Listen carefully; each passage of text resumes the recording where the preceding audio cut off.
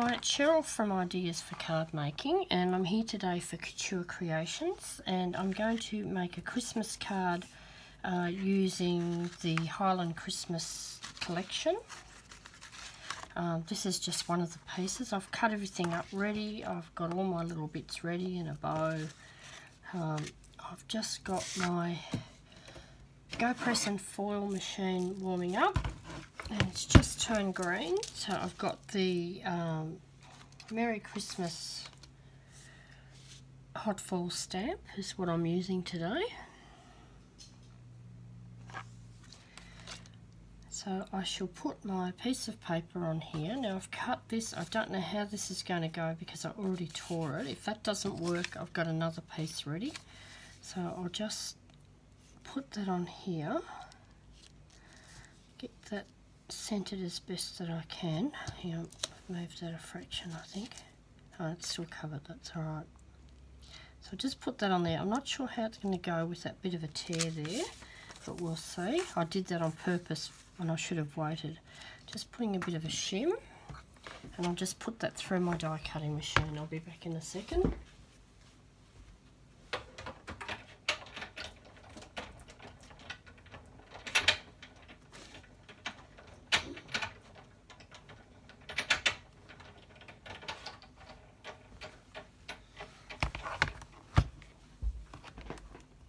Let's have a look, see how that's gone. Alright, well it's certainly foiled okay because you can see the impression there. Yep, that's foiled absolutely beautifully. So I'll put this away. I'll turn the Go Press and Foil off because I'm not going to use that again now. So I've got everything is already cut up, ready to go, because I wanted this just to be a very quick video today. So I've got, that one's upside down. This is also Couture Creations cardstock. So I'll just put this one on there. Just a bit of, it's quite hot here today. Everything's really runny, as you can see with that glue. Just put that over, that'll be right. Put that on there.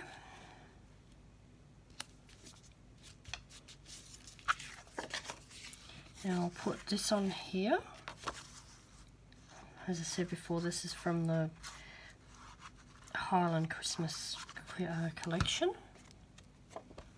from Couture Creations. I'm just going to put that on there. I've just left a bit of a border around each side.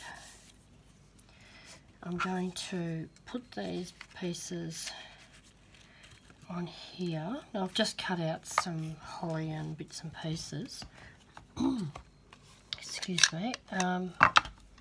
Just going to put a little bit of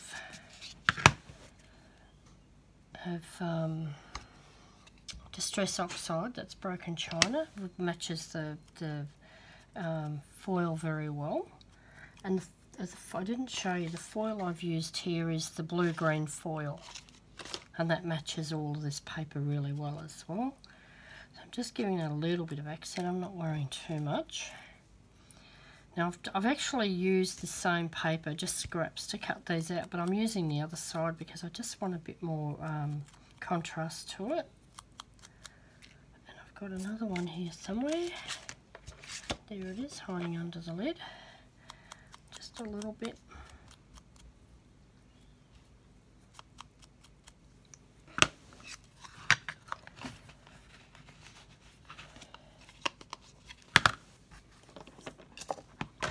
Alright, so all I want to do here is I just want to put these, I want to have a little bit of that sticking up. Got a little bit I tore there on purpose again. So I'm just going to put that like that.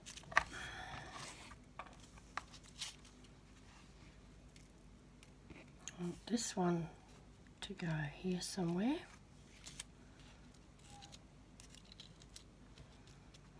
A bit like that, and we'll put these ones down here. I've got a taper on here somewhere.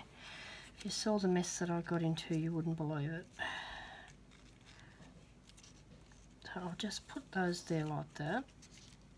I think I'm happy with that. Maybe move that one across a bit.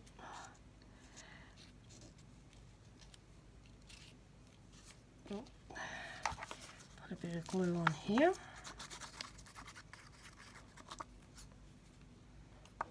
Oh, it's running out everywhere. It's just so hot today.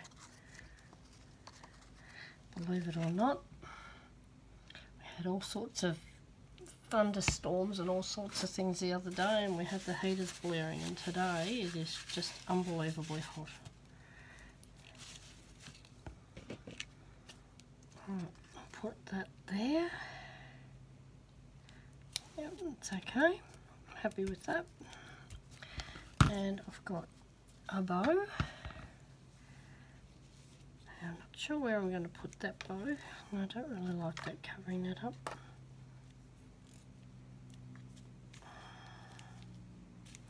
I might put that there, I think. This is just out of some scrap that I had in my stash. And I'll put that there. That's still okay there. It's still showing through a little bit. And that's it. I might just put a tiny drop of glue there, just to hold that down so it doesn't get wrenched out of place and torn.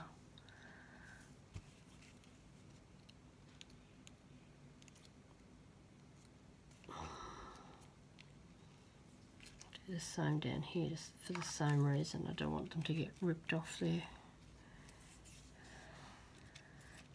That one I think's not too bad. I'll just put a dot on there. Okay, that's perfectly fine. The last thing I might do, I've just got some little diamantes. How's that? Oh, that really finishes that off, doesn't it? Okay, so I'll just put that on there. I just picked these up from the $2 shop. I just put that on there. No, I didn't. I actually got that from my craft shop, I think. I just get bits and pieces from everywhere. If I see something that I think will work, I get it. Okay, that's it. I'm really happy with that. I think that those little, I don't even know what you'd call them, little toppers, just finish it right off. I'm really happy with it. I hope you liked that, and I just really wanted to show you how quick and easy you can make a Christmas card using these beautiful Highland Christmas collection papers. They are just beautiful. I love them. Okay, thanks for watching, and I'll catch you next time.